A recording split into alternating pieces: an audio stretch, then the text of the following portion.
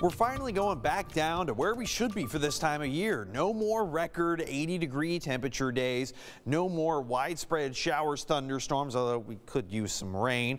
But look at this. Clear skies, calm winds, no more 30-mile-per-hour wind gusts either. So, great. How long is it going to last? Well, we have to wait until that next frontal system comes through. Really, the guilty part of this, well, look at that, high pressure right out San Angelo. That's what's giving us nice clear skies, a little bit of cloud cover, trying to make it in from the panhandle, talking about Lubbock and Midland, Texas out there, but nice clear skies, calm winds. Winds are coming right now from the north. That's what's keeping our air nice and cool for now. Currently 63 degrees here in downtown Temple. It's also Thursday. You know what that means? Drought monitor came out.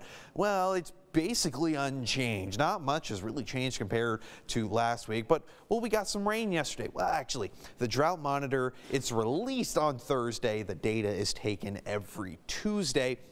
So worst conditions are going to be west of the I-35 corridor. Heading down to the Brazos Valley, actually entirely clear of drought conditions, but any kind of rain we can get, we could certainly go for it. Overnight tonight, well, we're talking about increasing cloud cover, but winds are going to start to pick up just a little bit, so it's still going to be on the cooler end of the spectrum. We're talking lots of those mid to upper 30s along the northern half of the viewing area, low to mid 40s for the southern half of the viewing area. Going into tomorrow, actually going to be colder than what we're seeing today. Probably wondering, well, why is that? The cold front came through yesterday.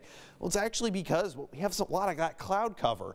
Cloud cover during the overnight keeps us warm. Cloud cover during the day keeps us cool. No sun to really heat up the ground. So we're going to be maxing out in those 50s for the most part. Mid to upper 50s. 56 is what I have for Temple tonight, or tomorrow, that is. Well, here we go. Lots of that cloud cover starting to come in. You can already start to see that next frontal system slowly sneaking into the panhandle.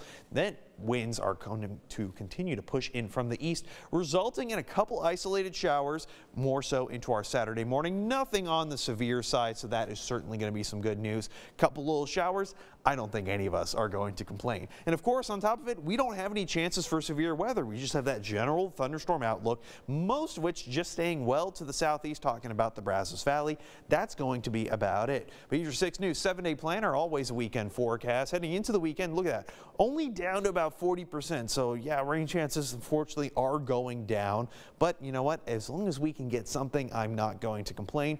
Temperatures slowly increase. Then we have another front that's going to start to come through on Tuesday. This front on Tuesday is going to be a little bit different. So the front on Saturday, that's a Pacific front. It's going to actually bring a little bit of that rain. Now, the one on Tuesday, it's coming from the northwest. That should be bringing it down. Temperatures a little bit more, but also increasing our potential for more rain.